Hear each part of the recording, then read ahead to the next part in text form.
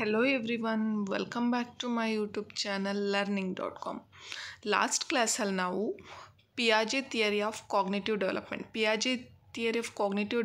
ಬಗ್ಗೆ full complete ಕಾನ್ಸೆಪ್ಟ್ನ ತಿಳ್ಕೊಂಡಿದ್ವಿ. ಈ ಕ್ಲಾಸಲ್ಲಿ ನಾವು previous year question paper CTET ಅಲ್ಲಿ Piaget theory ಸಂಬಂಧಪಟ್ಟಂತೆ ಯಾವ್ಯಾವ ಕ್ವಶನ್ಸ್ ಕೇಳಿದ್ರು ಅದ್ರ ಬಗ್ಗೆ ನೋಡೋಣ. ಅದಕ್ಕಿಂತ ಮುಂಚೆ Piaget theory of cognitive ಡೆವಲಪ್ಮೆಂಟಲ್ಲಿ 4 stages ಕೊಟ್ಟಿದ್ದಾರೆ Piaget ಅವರು. ಯಾವುದ್ಯಾವುದು ಅಂದರೆ sensory motor stage, pre operational stage, concrete operational stage, formal operational stage. ಇನ್ನು ಕಾಗ್ನಿಟಿವ್ ಪ್ರೋಸೆಸ್ ಹೇಗೆ ನಡೆಯುತ್ತೆ, ನಾಲೆಡ್ಜ್ನ ಸ್ಟ್ರಕ್ಚರ್ ಹೇಗೆ ಬಿಲ್ಡ್ ಮಾಡ್ಕೊಳುತ್ತೆ ಮಗು ಅನ್ನೋದ್ರ ಬಗ್ಗೆ ನೋಡಿದ್ರೆ ಸ್ಕೀಮಾ, ಅಸಿಮಿಲೇಷನ್, ಅಕಾಮಡೇಷನ್, ಈಕ್ವಿಲಿಬ್ರೇಷನ್.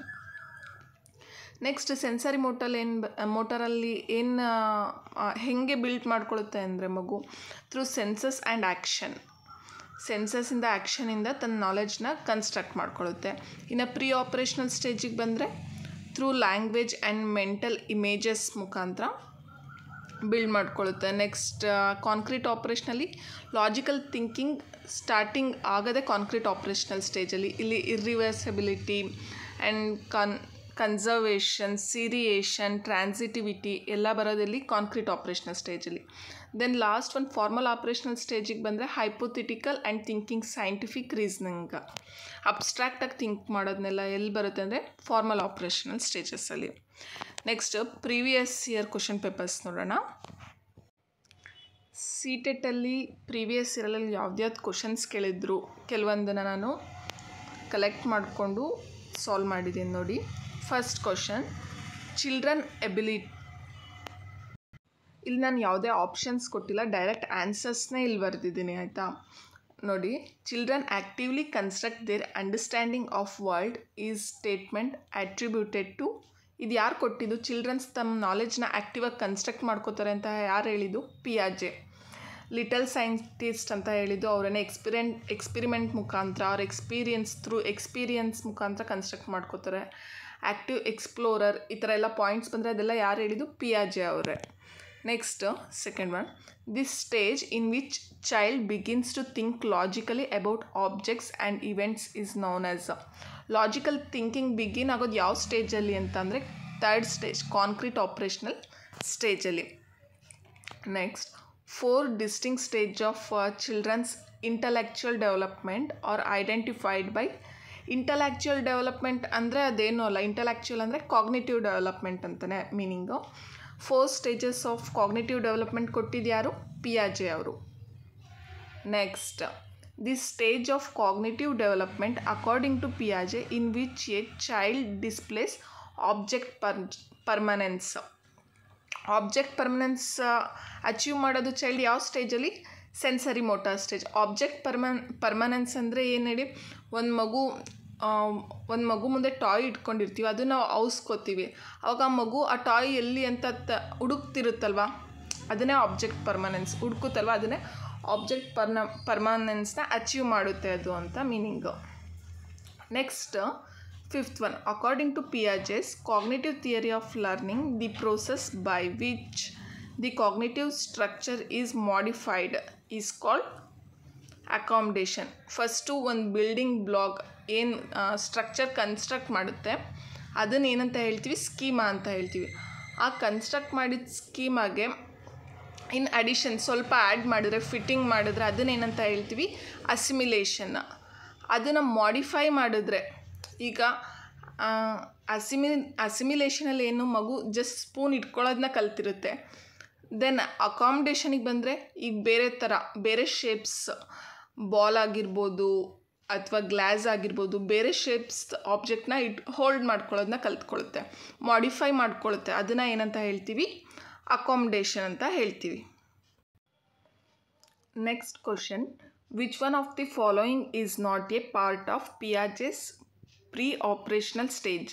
ಇದರಲ್ಲಿ ಆಪ್ಷನ್ ಕೊಟ್ಟಿದ್ದೀನಿ ನೋಡಿ.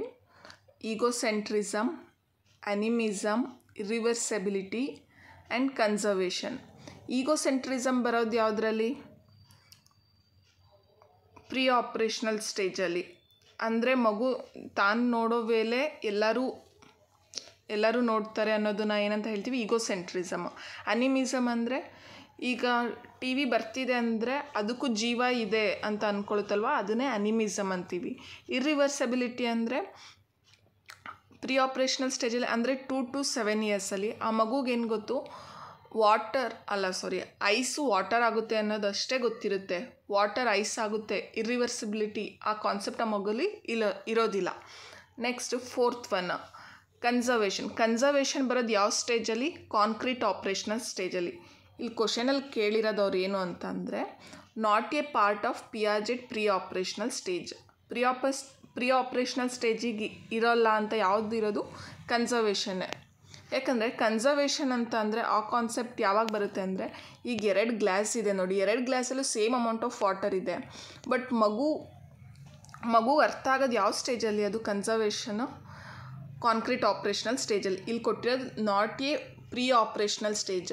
ಈಗೋಸೆಂಟ್ರಿಸಮ್, ಅನಿಮಿಸಮ್, ಇರ್ರಿವರ್ಸಿಬಿಲಿಟಿ ಇವು 3 ಕೂಡ ಯಾವ ಸ್ಟೇಜಲ್ಲಿ ಬರುತ್ತೆ? ಪ್ರೀ ಆಪ್ರೇಷನಲ್ ಸ್ಟೇಜಲ್ಲಿ ಬರುತ್ತೆ. ಕನ್ಸರ್ವೇಷನ್ ಇದು ಕಾಂಕ್ರೀಟ್ ಆಪ್ರೇಷನಲ್ ಸ್ಟೇಜಲ್ಲಿ ಬರುತ್ತೆ. ಇಲ್ಲಿ ಕೇಳಿರೋದು not A. Okay.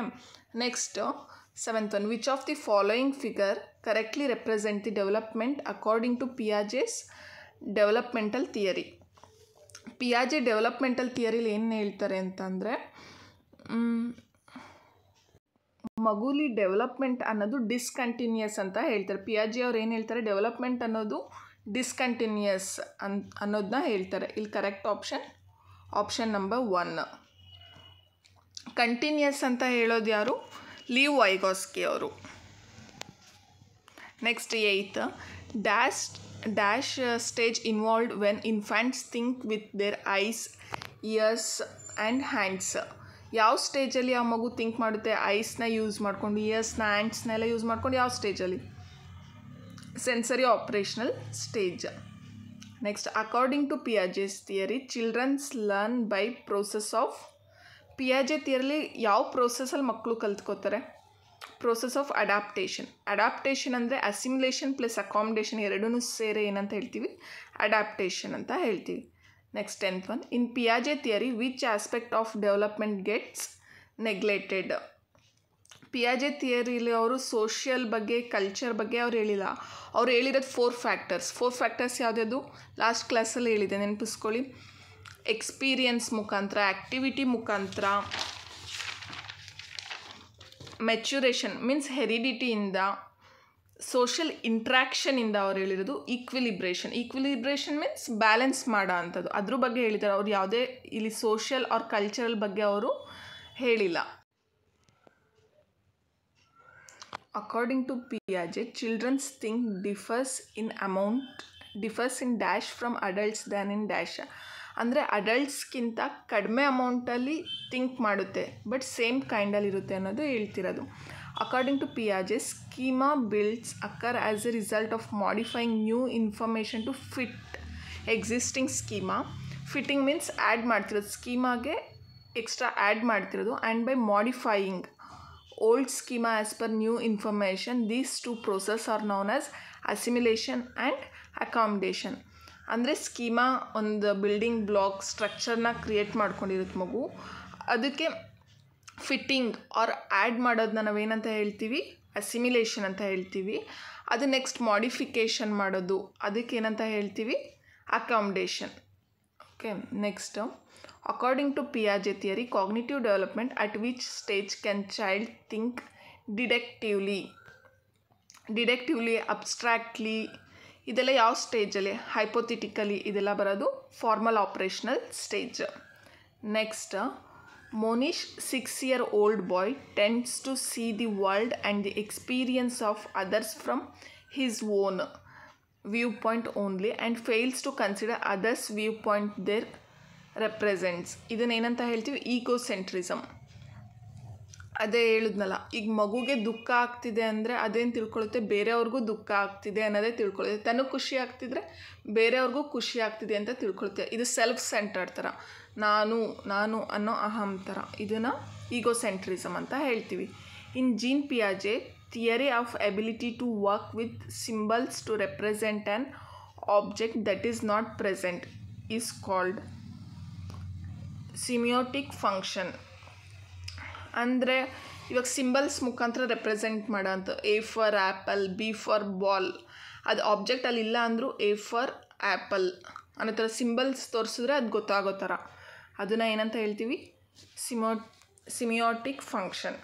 Next, in Piaget theory the basic building blocks of thinking R referred as schema. Basic ಸ್ಟ್ರಕ್ಚರ್ನ ಮೀನ್ಸ್ ನಾಲೆಡ್ಜ್ನ ಕನ್ಸ್ಟ್ರಕ್ಟ್ ಮಾಡೋದಕ್ಕೆ ಏನಂತ ಹೇಳ್ತೀವಿ? ಸ್ಕೀಮಾ. ಸ್ಕೀಮಾ ಅನ್ನೋ ಟರ್ಮ್ ಕೊಟ್ಟಿದ್ಯಾರು? ಪಿಯಾಜೆ ಅವರು.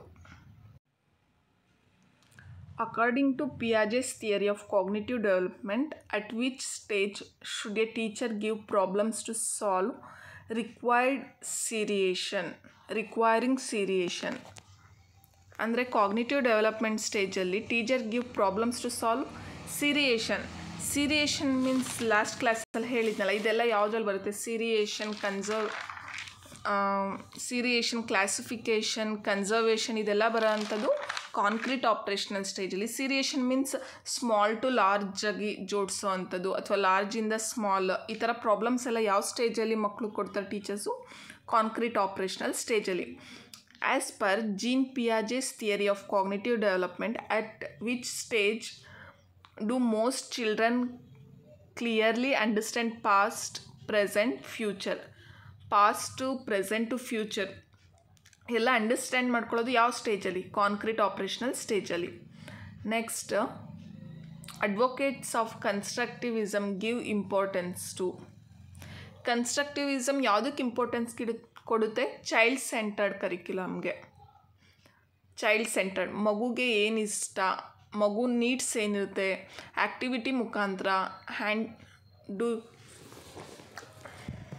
Through experience, doing by hands, ಆ ಥರ. Next, according to ಪಿಯಾಜೆ, which of these factors place on important role of cognitive development. ಪಿಯಾಜೆ ಅಂದರೆ activity ಅನ್ನೋದನ್ನ ನೀವು ತಲೆಯಲ್ಲಿ ಇಟ್ಕೋಬೇಕು. ಆ್ಯಕ್ಟಿವಿಟಿ, ಎಕ್ಸ್ಪೀರಿಯನ್ಸ್, ಮೆಚ್ಯೂರೇಷನ್ ಮೀನ್ಸ್ ಹೆರಿಡಿಟಿ, ಇದೆಲ್ಲ ನಿಮಗೆ ನೆನಪಿರಬೇಕು. According to Piaget, children's learn ಮೀನಿಂಗ್ಫುಲಿ.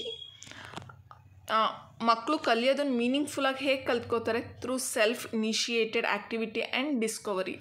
ಅವರಾಗೆ ಸ್ವತಃ ಆ್ಯಕ್ಟಿವಿಟಿ ಮಾಡಿದಾಗ, ಅವರೇ ಕಂಡಿಡಿದಾಗ, ಪ್ರಾಬ್ಲಮ್ ಸಾಲ್ವ್ ಮಾಡಿದಾಗ ಆ ಮಕ್ಕಳು ಮೀನಿಂಗ್ಫುಲ್ಲಾಗಿ ತಿಳ್ಕೊತಾರೆ ಅಂತ ಪಿಯಾಜೆ ಅವರು ಹೇಳ್ತಾರೆ. According to ಪಿಯಾಜೆಸ್ theory of cognitive development, at which stage do children begins to initiate others sensory motor.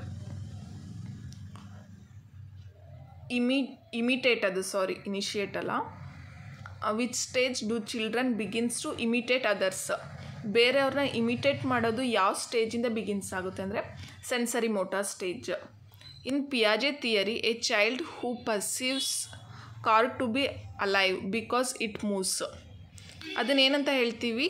ಅನಿಮಿಸ್ಟಿಕ್ thinking. ಅಂದರೆ ಕಾರ್ ಮೂವ್ ಆಗ್ತಿದೆ ಅಂದರೆ ಅದಕ್ಕೆ ಜೀವ ಇದೆ ಅಂತ ಅಂದ್ಕೊಳುತ್ತಲ್ವ, ಅದಕ್ಕೇನಂತ ಹೇಳ್ತೀವಿ?